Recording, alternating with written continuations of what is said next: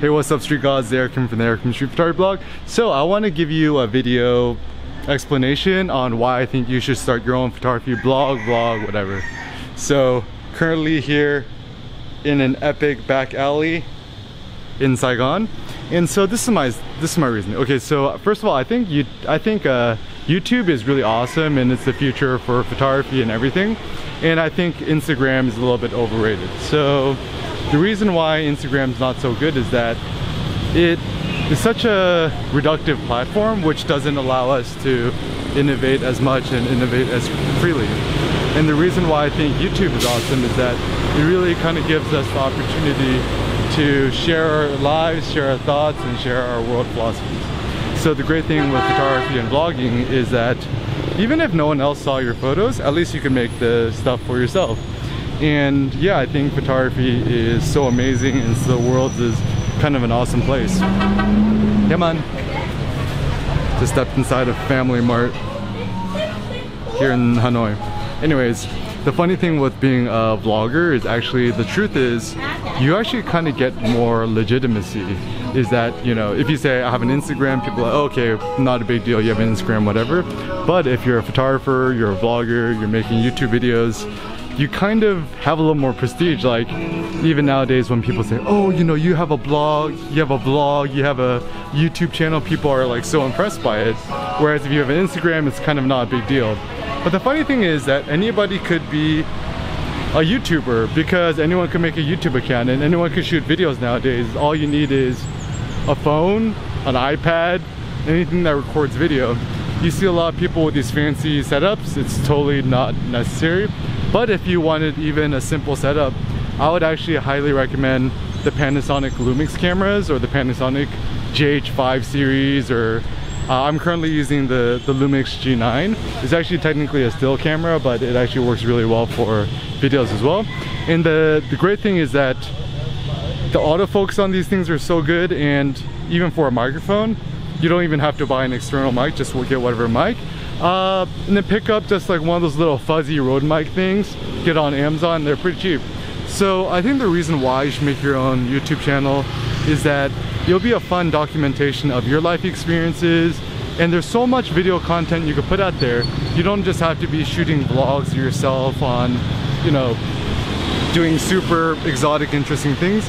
You can even do video slideshows of your photos. You could interview yourself, you can interview other people, you can share tips. And also the great thing about YouTube is that it's a lot more open as a platform and easily accessible by anybody. And think about it this way, 2- 3-year-old kids use YouTube, but they don't use Instagram. So I think just as a strategy, it's better to concentrate your efforts into certain platforms, and I think YouTube is actually one of those. Also, the great thing with YouTube is, you know, eventually if you want to monetize, you can put ads on it, make money that way. Whereas Instagram, there's not yet an effective way to do that. And so I think that for photographers, essentially YouTube is the future for photographers and internet entrepreneurs, not so much Instagram. I mean, I think right now Instagram is actually really good in the sense that there's tons of engagement on Instagram. You'll get a lot of likes and followers and get sponsorships, whatever. But the downside of Instagram is, I think it's just going to essentially become another Facebook, where it just becomes cluttered, and essentially people are going to flee the platform for the next big thing, which I'm not exactly sure what it's going to be yet. So some ideas for starting your own YouTube channel: once again, just use your iPhone, just use the selfie mode, just walk on the streets, record yourself.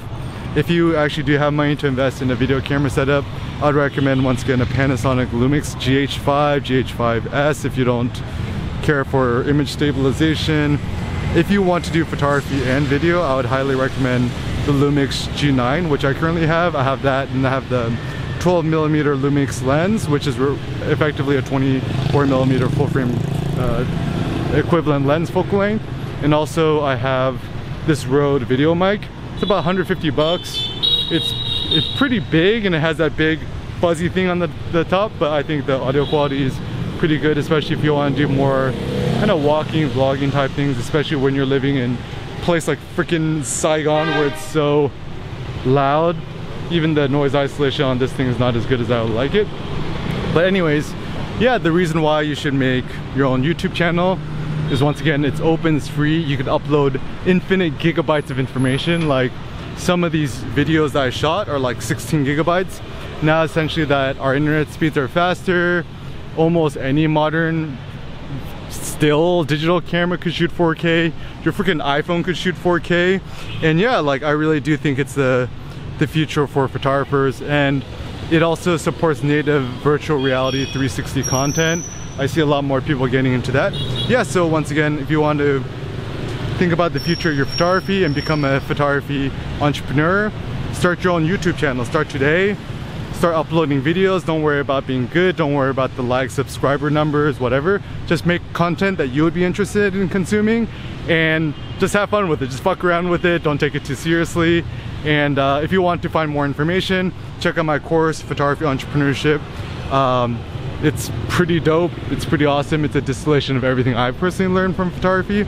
And once again, just know that you have the power to control your own destiny and fate. And check out cool places like if you're in Vietnam.